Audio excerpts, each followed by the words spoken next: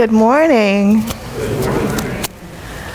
Welcome to Faith. I'd like to welcome members, guests, visitors. I'd like to welcome everybody in person, everybody online. I'm so glad you all are here today with us. Thank you for joining us for worship. Today we will be doing virtual communion for those online, so if you don't have your communion elements ready, go ahead and prepare them now. Let me hit my fan. It's a little warm up here. All right. We are doing responses today, but Barb is sick. She has a really bad migraine, so she came and went home. So, well, I mean, if somebody out there feels strong enough to lead us in the hymns, then we can do that. Does anybody want to volunteer to do that? Yeah? Barb Fitzpatrick will? All right. Oh, she's been voluntold. All right, so we'll try the hymns. The Lord loves a joyful noise. It doesn't matter what it sounds like, so it will be pleasing to the Lord's ears, no matter what. I'd like to announce that the flowers today have been given by to the glory of God by Bill and Kathy Hallman in memory of Peggy Linsky. And that is all. So let us take a moment to prepare our hearts and minds for worship.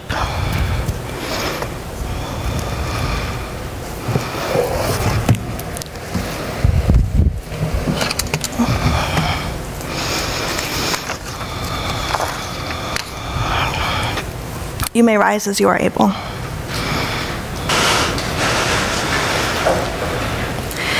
In the name of the Father, and of the Son, and of the Holy Spirit. Amen.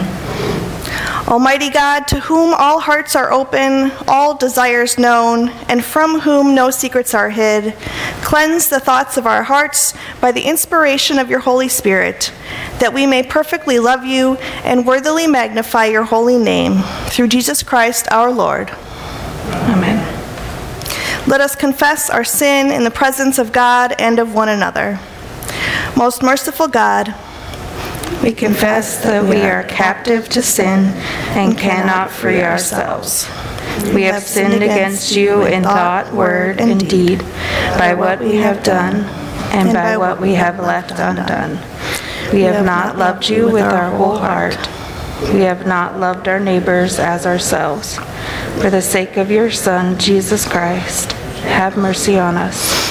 Forgive us, renew us, and lead us, so that we may delight in your will and walk in your ways, to the glory of your holy name. Amen.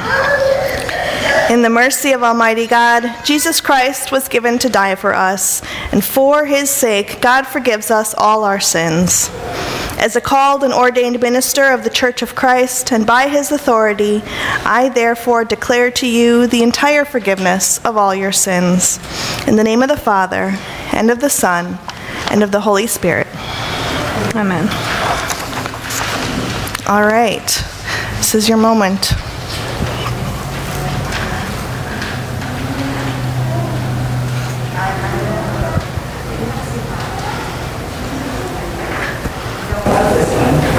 You don't know this one? Okay, should we skip it? Okay. We appreciate music even though we can't sing it right now.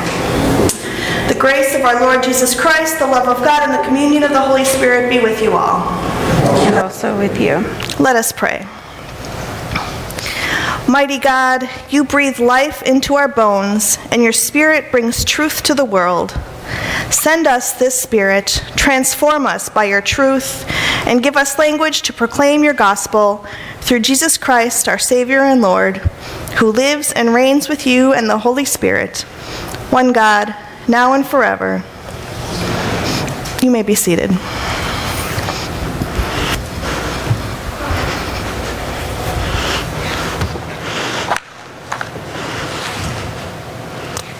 Our first reading is from Acts chapter 2, verses 1 to 21.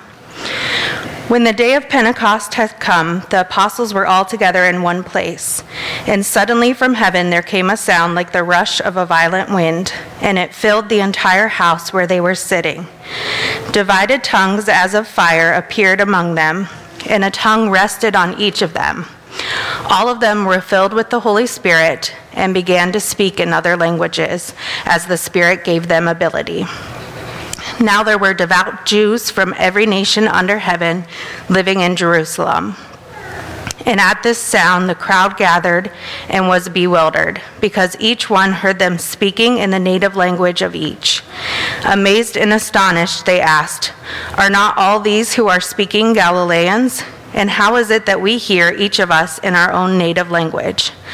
Parthians, Medes, Elamites, and residents of Mesopotamia, Judea and Cappadocia, Pontus and Asia, Phrygia and Pamphylia, Egypt and the parts of Libya belonging to Cyrene, and visitors from Rome, both Jews and proselytes.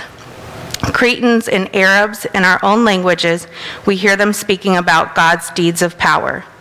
All were amazed and perplexed, saying to one another, "What does this mean?" But others sneered and said, "They are filled with new wine." But Peter, standing with the 11, raised his voice and addressed them, "Men of Judea and all who live in Jerusalem, let this be known to you, and listen to what I say. Indeed, these are not drunk as you suppose, for it is only 9 o'clock in the morning. No, this is what was spoken through the prophet Joel. In the last days it will be, God declares, that I will pour out my Spirit upon all flesh, and your sons and your daughters shall prophesy, and your young men shall see visions, and your old men shall dream dreams. Even upon my slaves, both men and women, in those days I will pour out my Spirit, and they shall prophesy. And I will show portents in the heaven above and signs on the earth below, blood and fire and smoky mist. The sun shall be turned to darkness and the moon to blood, before the coming of the Lord's great and glorious day. Then everyone who calls on the name of the Lord shall be saved." Word of God, word of life. Thanks be to God. The psalm for the day is read responsively, and it's Psalm 104, verses 24 to 34 and 35b. How manifold are your works, O Lord! In wisdom you have made them all. The earth is full of your creatures. Yonder is the sea, great and wide, with its swarms too many to number, living things both small and great. There go the ships to and fro, and Leviathan which you made for the sport of it. All of them look to you to give them their food in due season. You give it to them, they gather it. You open your hand, and they are filled with good things. When you hide your face, they are terrified. When you take away their breath, they die and return to their dust. You send forth your Spirit, and they are created, and so you renew the face of the earth. May the glory of the Lord endure forever. O Lord, rejoice in all your works. You look at the earth, and it trembles. You touch the mountains, and they smoke. I will sing to the Lord as long as I live. I will praise my God while I have my being. May these words of mine please God. I will rejoice in the Lord. Bless the Lord, O my soul. Hallelujah. The second reading is from Romans chapter 8, verses 22 to 27. We know that the whole creation has been groaning in labor pains until now, and not only the creation, but we ourselves, who have the first fruits of the Spirit, groan inwardly while we wait for adoption, the redemption of our bodies. For in hope we were saved. Now hope that is seen is not hope. For who hopes for what is seen? But if we hope for what we do not see, we wait for it with patience. Likewise, the Spirit helps us in our weakness, for we do not know how to pray as we ought, but that very Spirit intercedes with sighs too deep for words. And God, who searches the heart, knows what is the mind of the Spirit, because the Spirit intercedes for the saints according to the will of God. Word of God, word of life. Thanks be to God. You may rise as you are able. Ladies in back, do you know the tune for this? Yeah?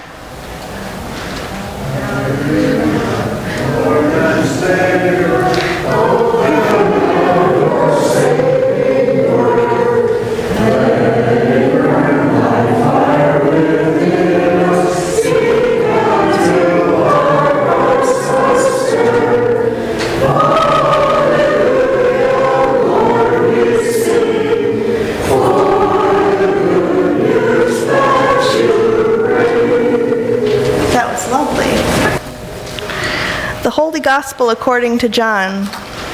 Glory to you, O Lord. Jesus said, "When the Advocate comes, whom I will send to you from the Father, the Spirit of truth who comes from the Father, and will testify on my behalf. You also are to testify because you have been with me from the beginning. I did not say these things to you from the beginning because I was with you, but now I am going to the Spirit who sent me. Yet none of you asks me, 'Where are you going?' But because I have said these things to you, sorrow has filled your hearts. Nevertheless, I tell you the truth. It is to your advantage that I go away. For if I do not go away, the Advocate will not come to you. But if I go, I will send the Spirit to you. And when the Spirit comes, God will prove the world wrong about sin and righteousness and judgment. About sin, because they do not believe in me. About righteousness, because I am going to the Father, and you will see me no longer. About judgment, because the ruler of this world has been condemned. I still have many things to say to you, but you cannot bear them now. When the Spirit of truth comes, the Spirit will guide you into all the truth. For the Spirit will not speak on the Spirit's own, but will speak whatever the Spirit hears, and shall declare to you the things that are to come. The Spirit will glorify me, because the Spirit will take what is mine and declare it to you. All that the Father has is mine. For this reason I said that the Spirit will take what is mine and declare it to you." The Gospel of the Lord. Praise to you, O Christ. You may be seated.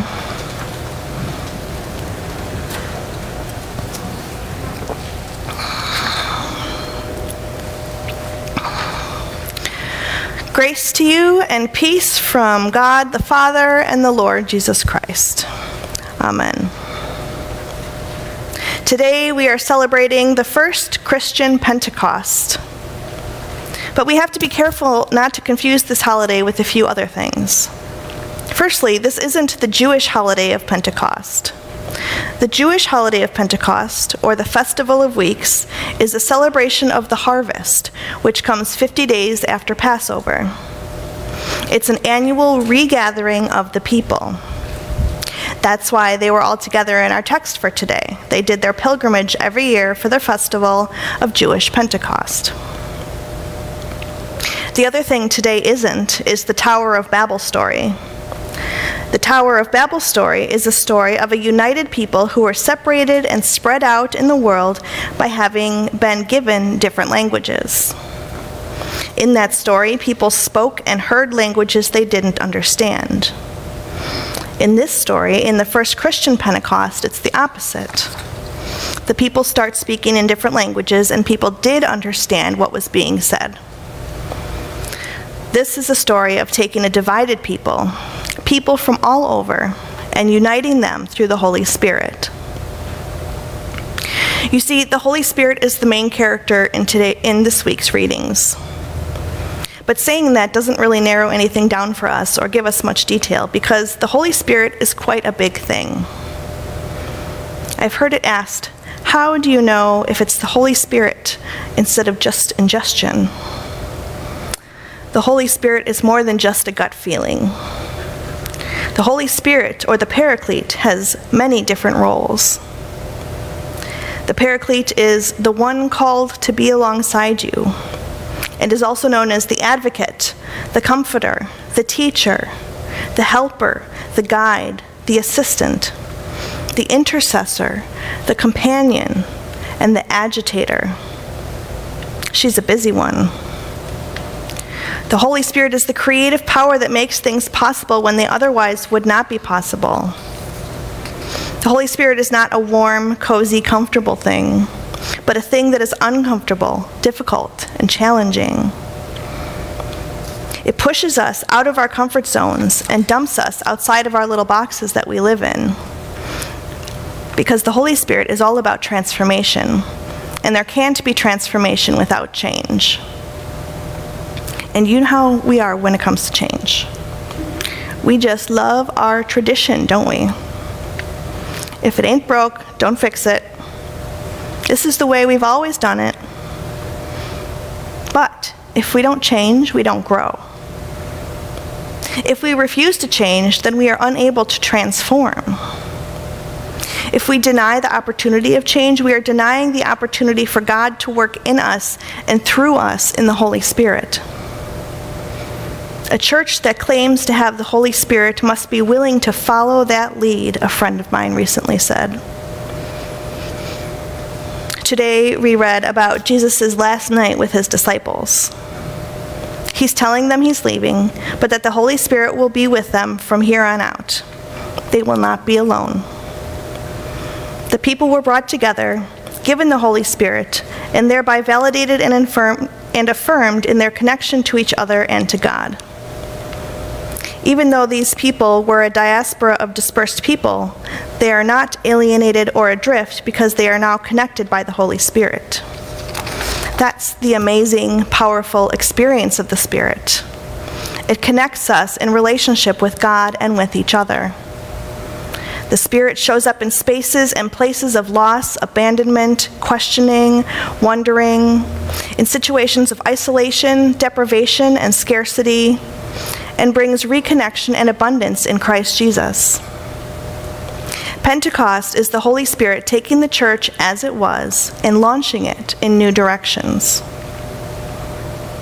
What a perfect year for this to happen, right? We are hopefully ending this difficult pandemic season in our lives, and we're looking to see what the church is going to be as it comes out of this pandemic.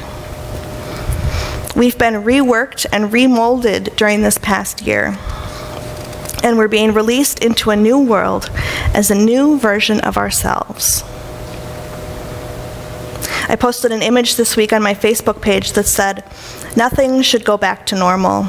Normal wasn't working. If we go back to the way things were, we will have lost the lesson. May we rise up and do better." And that's exactly what the Holy Spirit wants for us. The Spirit is nudging us and pushing us into new spaces and places, into uncomfortable and awkward situations, because that's where we need to be. That's what we need to do to grow. We need to embrace that unknown element. We need to look at everything in our world, everything in our church lives, and wonder, why? And what if?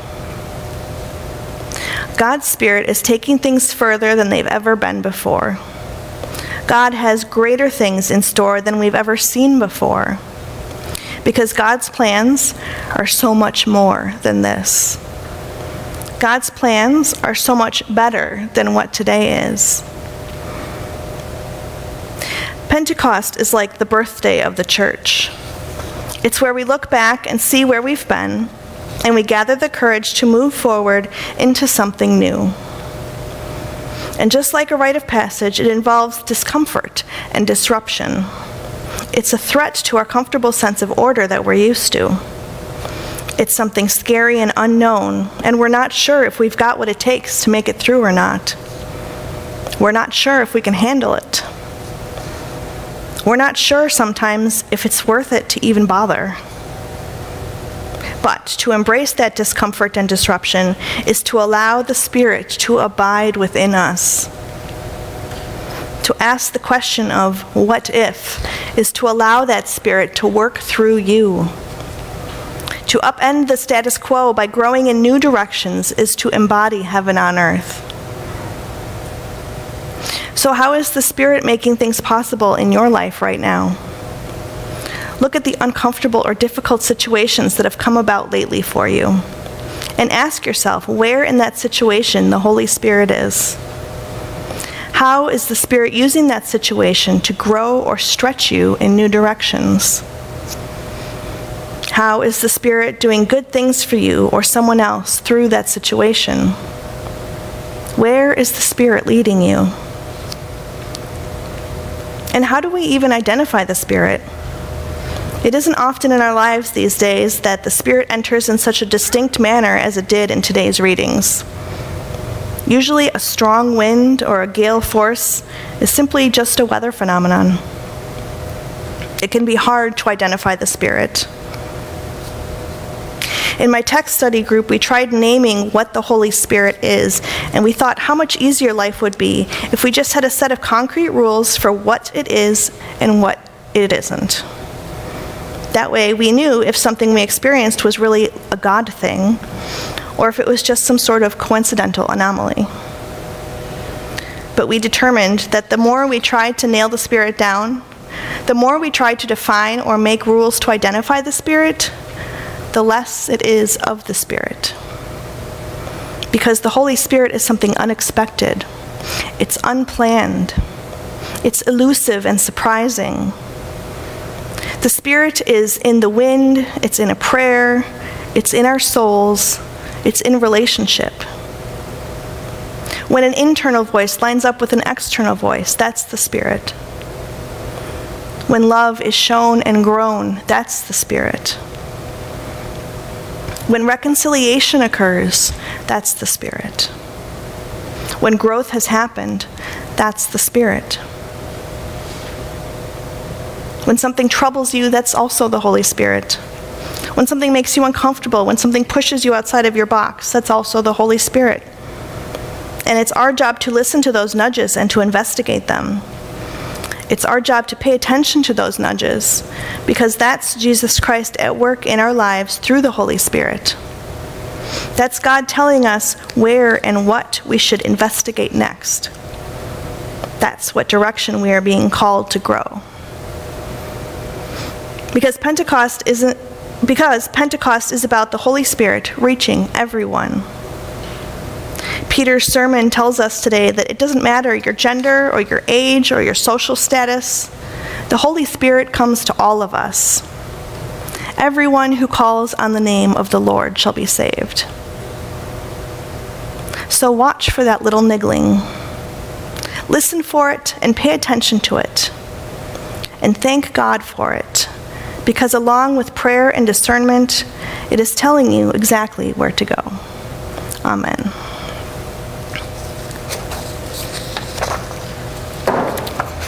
So at this point, I'm going to stick in the children's sermon because it got missed in the bulletin. So, Maya, I see your little ad pop up. Let's see. Okay, I have this prop today. Let me put on my mask.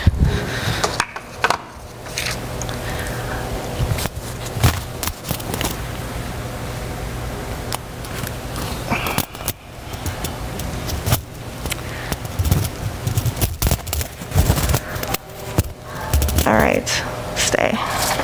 Okay, so this is my prop.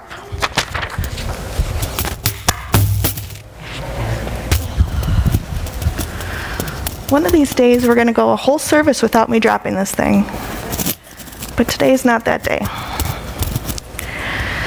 So Maya and kids online, this is a fan. It's a little like personal fan. It has batteries in it, in the back, see? And then you wear it around your neck and you turn it on and it sucks the air in through here and it blows it up at your face. So you can feel the wind, right? On a hot day like today. So our word for today is wind. I'm gonna set this right here. And to say wind in sign language, we have two hands and we go like this. Wind, like the wind is blowing, right? So today we're talking about the Holy Spirit.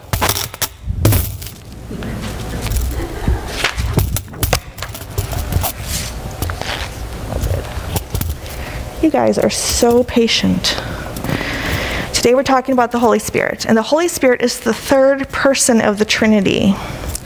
The Trinity means God the parent, Jesus the Son, and the Holy Spirit. Some people call it the Holy Ghost. Some religions call it the Great Spirit, but it's all the same thing. In Greek, the word for spirit is pneuma. It's the same as the word for wind or breath. In the beginning of the Bible, when God created the world, the wind blew over the water. That was the Holy Spirit. When God made Adam and Eve, God blew breath into them and made them alive. God blew the Holy Spirit into them. The Holy Spirit is something that we can't see, but sometimes we can feel it, just like the way we can feel wind outside or from a fan. I used to go to church all by myself because my family was busy, and I would sit there in the pews during service, and I would have this special feeling, like something magic was happening. For me, it felt very big and very welcoming.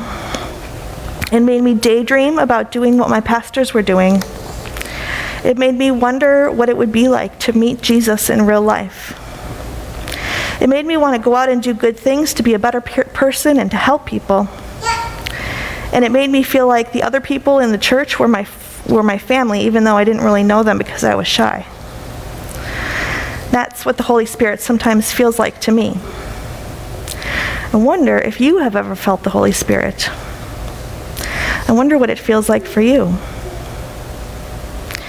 When we feel a breeze from the wind or from a fan, we can remember the Holy Spirit.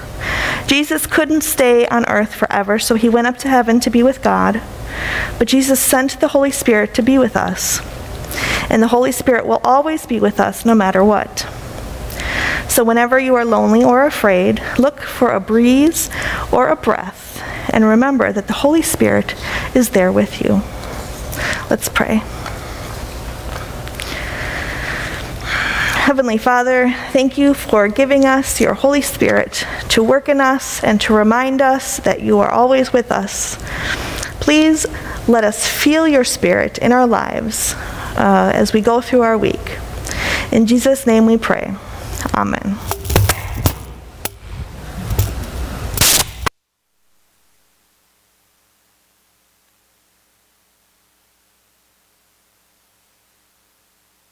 All right, let's stand for the hymn of the day.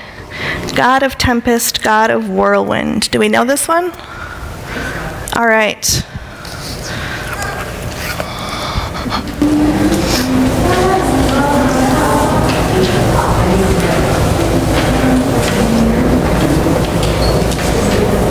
You want to come up?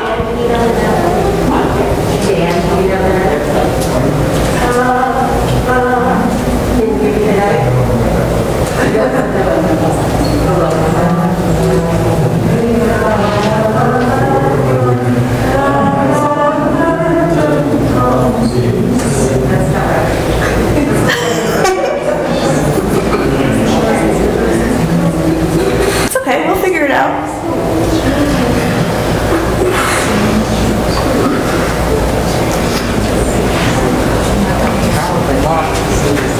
Oh, is it locked? No. What's that?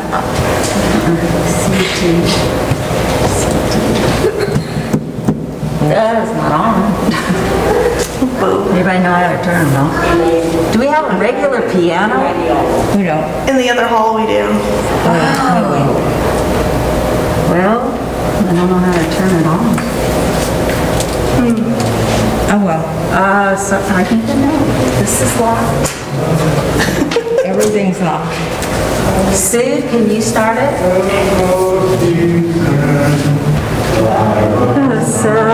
From child to heaven, as these words your people said, sleep us into costly sorrows, live with in the cross, live with Christ you never cross. God of blazing, God of abiding,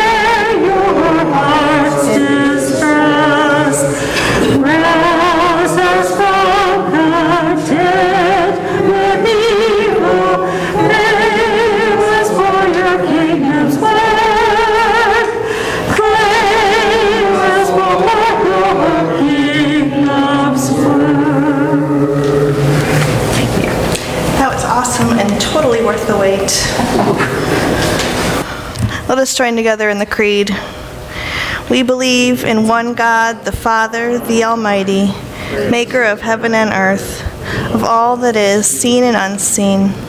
We believe in one Lord, Jesus Christ, the only Son of God, eternally begotten of the Father, God from God, light from light, true God from true God, begotten, not made, of one being with the Father.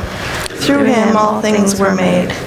For us and for our salvation, he came down from heaven, was incarnate of the Holy Spirit and the Virgin Mary, and became truly human. For our sake he was crucified under Pontius Pilate. He suffered death and was buried. On the third day he rose again, in accordance with the Scriptures. He ascended into heaven, and is seated at the right hand of the Father. He will come again in glory to judge the living and the dead, and his kingdom will have no end.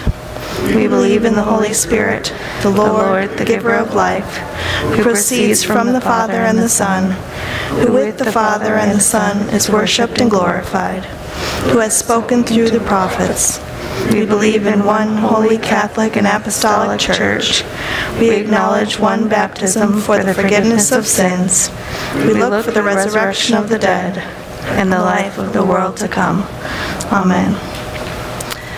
Alive in the risen Christ, by the power of the Holy Spirit, we bring our prayers before God, who promises to hear us and answer in steadfast love. Gracious God, you give the Holy Spirit to your church, filling it with many and varied gifts. In the church throughout the world, strengthen us in our visioning and dreaming, that it may discover anew the Spirit's creative work. Hear us, O God. Your mercy is great. God of life, your mighty works are too numerous to count. The earth is full of your creatures, living things both great and small.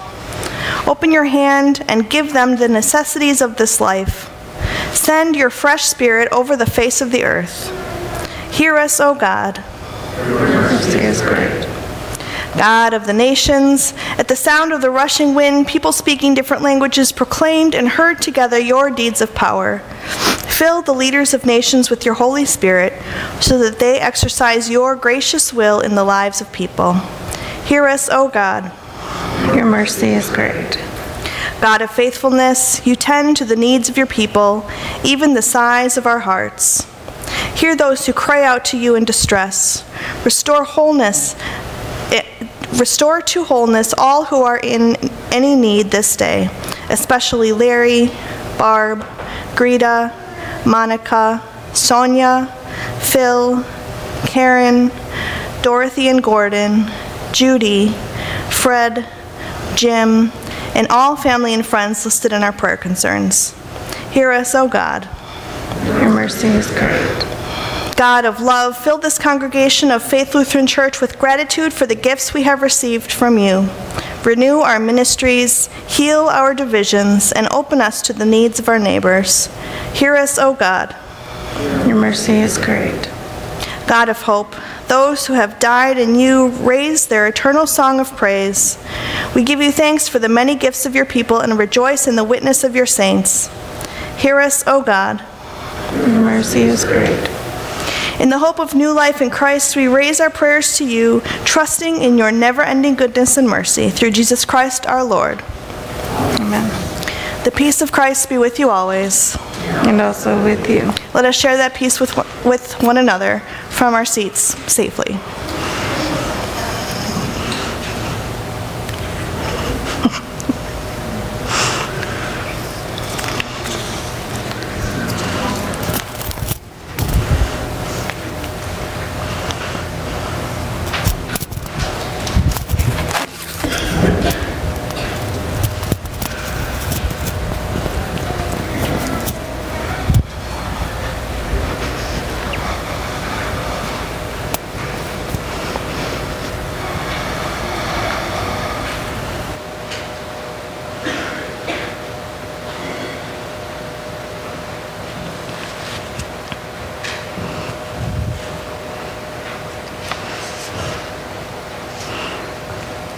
Let us pray.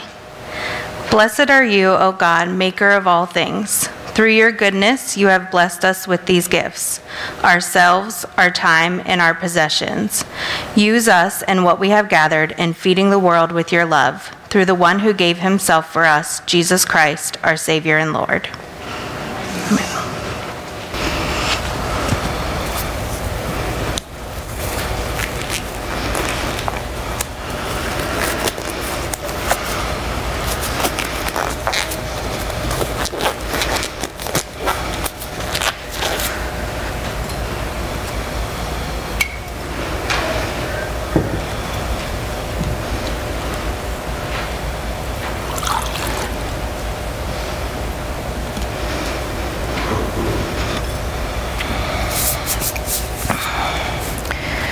The Lord, we rise as you are able, please.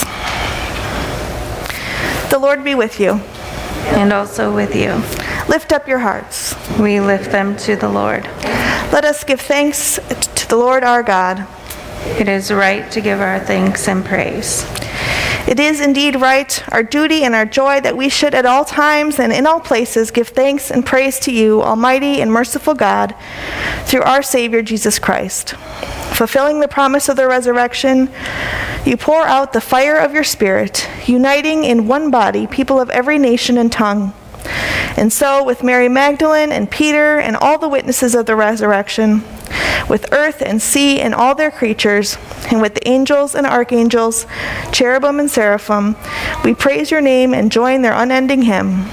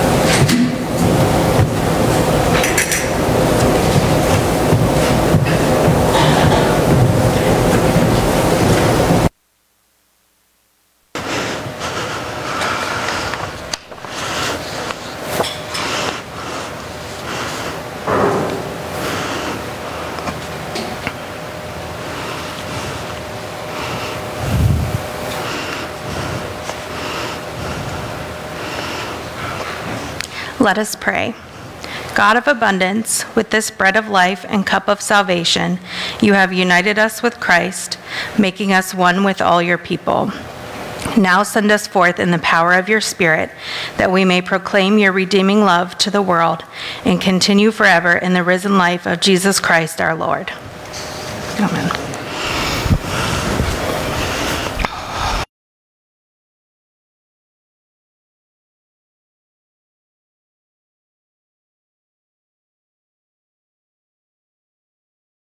Friends who are sharing their virtual Sunday school with us, I mention every I had a young man say to me, well, what is that Holy Spirit thing?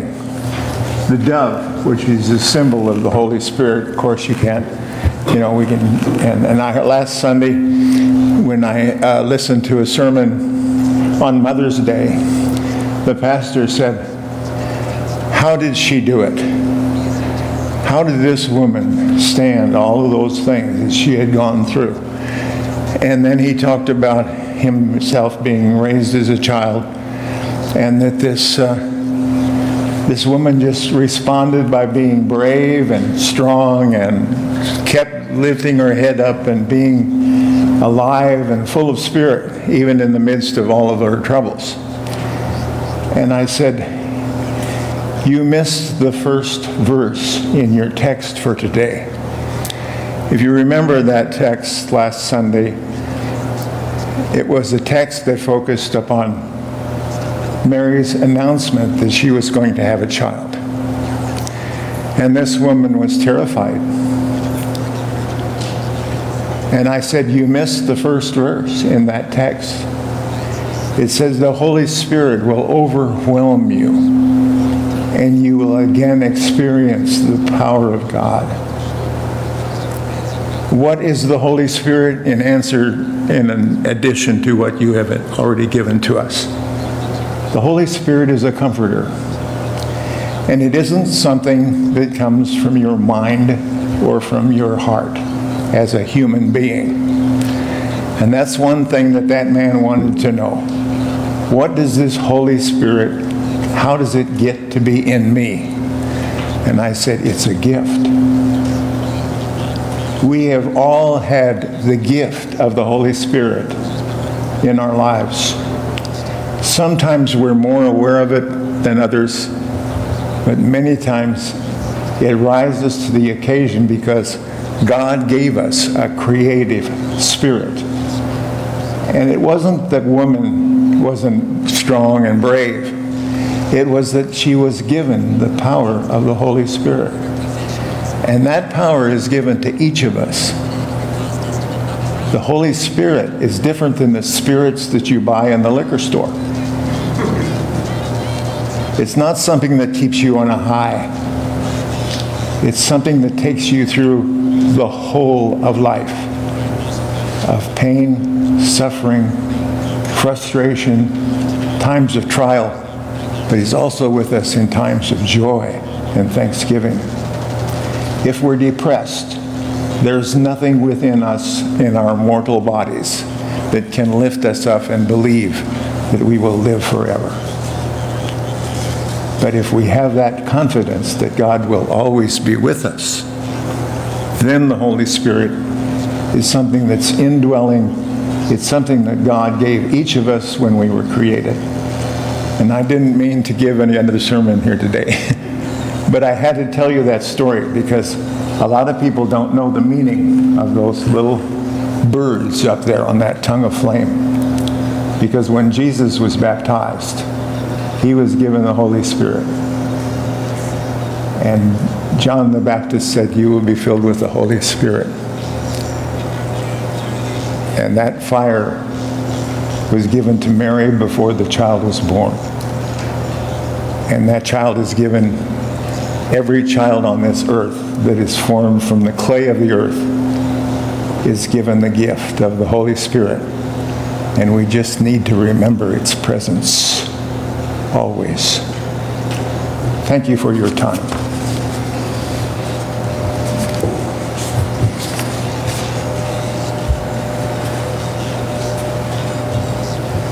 Thank you. Are there any other announcements? No? Okay. I think I got everything. So with that, let us continue. You may rise as you are able.